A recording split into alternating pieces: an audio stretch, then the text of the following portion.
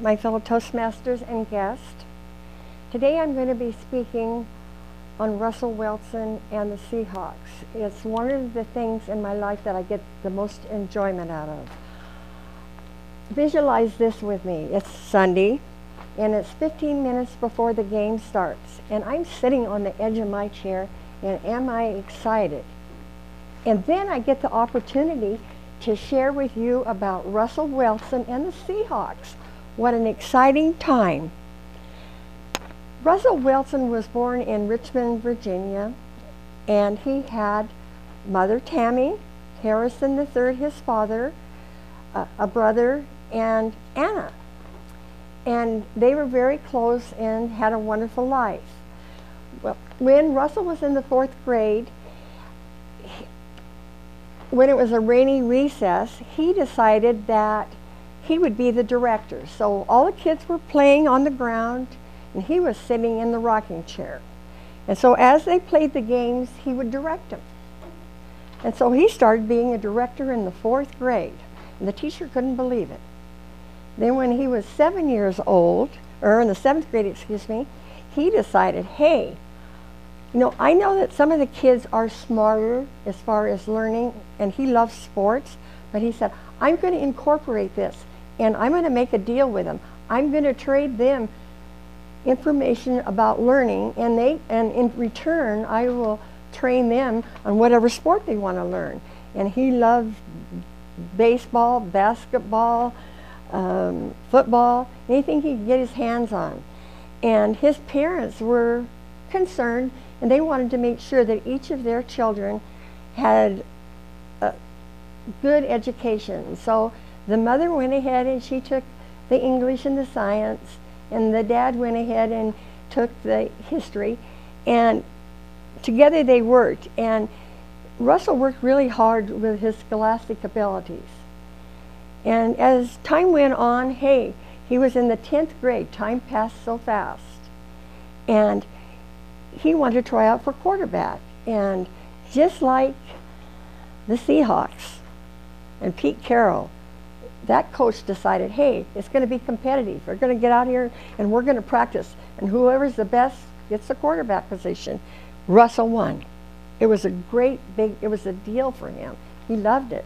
And then he got to college, and he was into baseball, he was into football, and things went well, and he was learning so much, and he was helping direct the other team players.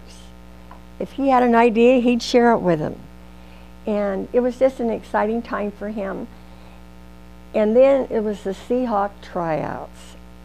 What a day, what a day.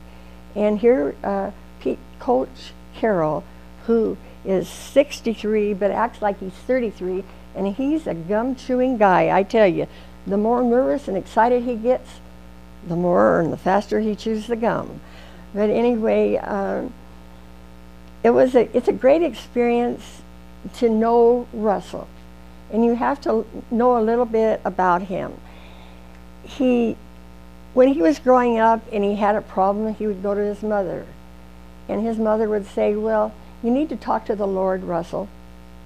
You need to go ahead and pray, and whatever ideas and help they give you, you need to be ready to make a change. And so that is part of the way Russell thinks. He goes to the children's hospital once a week. He helps the cancer patients. He gives them a hug. He helps his fellow teammates. If they need help with passing or whatever, he's out there. He gets up early. He works late. And he's not like a lot of the team players I know. They're excited about getting the paycheck and going on a vacation, but not Russell. Not Russell. He wants to do a good job and do the very best he can. He's the type of guy who, he doesn't think about the past, he doesn't think about the future, but he concentrates on the moment, what's happening right now. And so like if he's going to make a play, he's thinking about that play. He's not thinking about, and when he's done, he incorporates the things he learned from that play into the next game he has or his practices.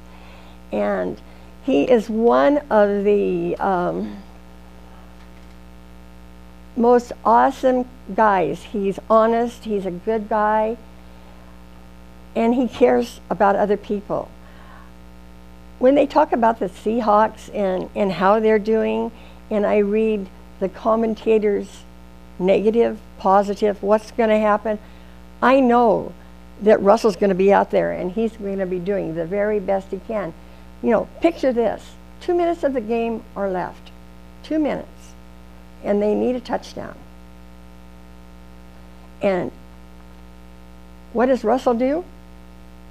He gets out of the pocket and he makes a touchdown. And do they win the game? Yes. Yes, they do. And one of my wishes is if I could actually go in person and see a Seahawks game, I would be so thrilled and happy to do that. My son works for a company and they gave him tickets, and he took one of the people that go ahead and are customers of his, and the company gave him Seahawks games, money for dinner, and parking money. And I was wishing I could have been that customer. Anyway, in conclusion, if you want to know somebody, you study about their history, you learn about them. And I have learned a great deal about Russell Wilson, and I'm proud to know him.